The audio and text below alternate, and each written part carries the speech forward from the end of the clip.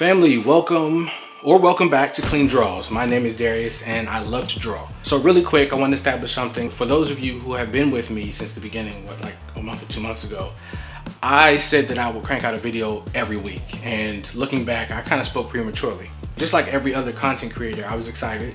I thought that I can do it, and I kind of underestimated the amount of time and labor it takes to provide content. I work 8 to 5, Monday through Friday. And after I get home, I spend time with my wife and my kid. I put him to bed. I'm spent. With that being said, I want to readjust my commitment and do something every other week. That gives me enough time to create art, to record, to edit, and to publish or to schedule it to push out in a healthy amount of time so that I can give you all the quality that you and I both deserve. Another problem I had was last month was Black History Month. And I thought about it, I was like, this is the perfect time to express two of my favorite things, being Black and professional wrestling. I toyed with the idea of who I would do, whether it was Cedric Alexander, one of my favorite wrestlers, Charlotte native. He is the current WWE Tag Team Champion, former Cruiserweight Champion, and technically the first African American to win a championship at WrestleMania, technically. Or I thought about doing one of R-Truth, K-Quick, K-Crush, Ronnie True Killings, however you know him as. Arguably the most decorated African American pro wrestler today. He was the first African American NWA heavyweight champion. He was 24/7 champion, WWE Tag Team Champion, NWA and TNA Tag Team Champion, United States. The list goes on. And he's still going at it today. Excellent job. Phenomenal wrestler, still kind of underrated. But by the time I started toiling on the other people I could do, I realized that February had come and gone. But luckily, I was blessed with March being Women's History Month. So now I have being Black, professional wrestling, and women being able to merge all in one. And the first person I thought of was Bianca BelAir. She is a still fresh Black professional wrestler that started from WWE NXT, the first African-American woman to win the Women's Royal Rumble with the record of the longest surviving woman in the Women's Royal Rumble. So she's a big deal. Check her out. However, I didn't think that it was enough for me to just draw her or to paint her. And I remembered that she not only wrestles, but she creates the ring attire that she wrestles in. So I figured with her facing Sasha Banks at WrestleMania for the title, she would really want to do it big as she makes this impact, and she would want her ring attire to represent how big of a deal it is. So I figured, why don't I design her ring attire for WrestleMania? And why don't I bring you all with me? So let's do it. Okay, so cards on the table. I have not thought about what type of theme I was gonna go with Bianca BelAir's ring attire. So what I did is I created kind of like an outline of what her ring attire looks like. That way I can use it as a basis or a coloring book of what I wanna do, where I put the logos, what type of textures I put where, things like that. Kind of how just like a graphic designer or a fashion illustrator would do as far as thinking or fleshing out how their full layout is gonna look. Okay, so for this design was the most basic or the simplest idea that I came up with, which was the WrestleMania theme. This year it's gonna be in California and they're going with the pirate look. So for her tights, I did the tattered flag look wrapping around her tights.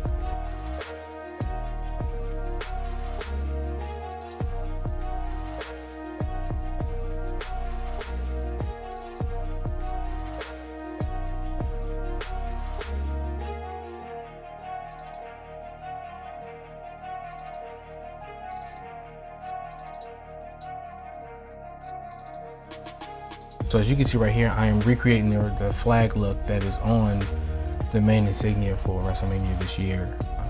And of course, replicating that EST of WrestleMania, because of course that's what she's kind of going for with her new t-shirt design. But I'm just putting the main flag look on the front of the chest, giving it the tattered look. Again, not putting too much effort in it because it's the easiest approach.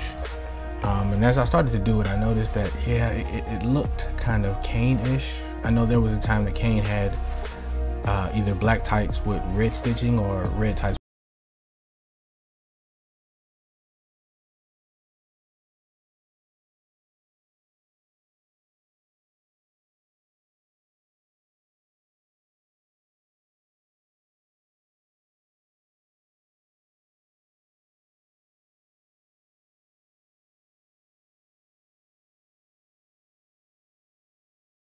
idea, but it just dawned on me as I finished it, is that traditionally dark colors are associated with the bad guys or the heels in professional wrestling, and I doubt that Bianca would go this dark for her first singles match for the championship at WrestleMania, unless by then she's a heel, so who knows. But I also think this one's kind of basic for her, and it's a bit on the nose, so I like it, but I'm gonna try some other options. All right, so I know already this one right here is going to be a super stretch, but I decided to do it anyway, so here we go. As you'll soon see, I am making her colors pink and green, and it is an homage to our current first black female vice president of the United States, who is not only a member of Alpha Kappa Alpha Sorority Incorporated, but was the first black female senator of California. So I did that as a way of, just like she made history on behalf of black women in California, so is Bianca BelAir. Of course, there has been several other groundbreaking women in the organization, such as Mae Jemison, the first woman to go out in space, but I just wanted to bring light to our first vice president, again, because she is from California. And yeah, this joint is a stretch, but I like pink and green, and I liked the fact that this glitter look would be perfect for Bianca BelAir. So whatever. It is what it is. I like it.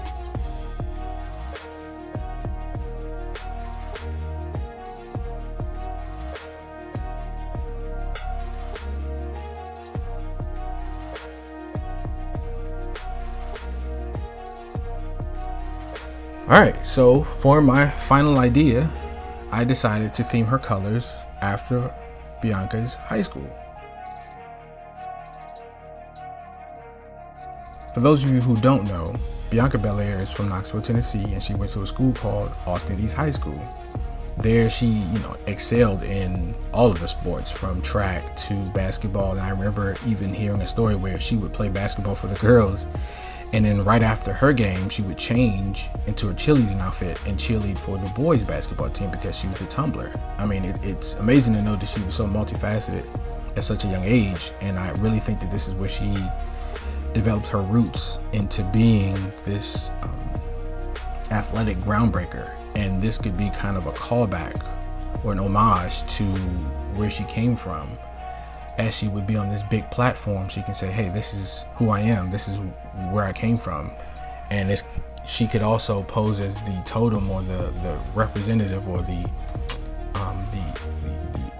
idol, for lack of better terms, to those kids who also are striving to be somewhere and make it in sports or in whatever. It would be anything for me to see someone excel from my high school, my college, or anything, and to represent it externally as I do internally.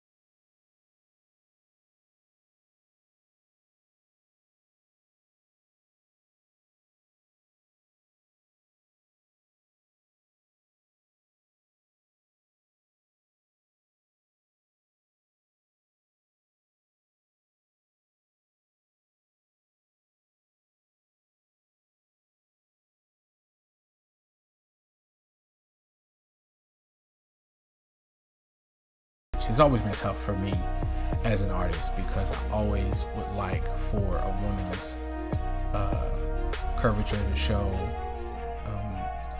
muscular or not. And Bianca BelAir is jacked. Like, she's in better shape than a lot of the other women wrestlers, and that's nothing against them, but she is a lifter. She takes great pride in her body and her physique, and it shows. But so I wanted to compliment that, again, getting both her beauty and her Amazonian musculature, so to speak.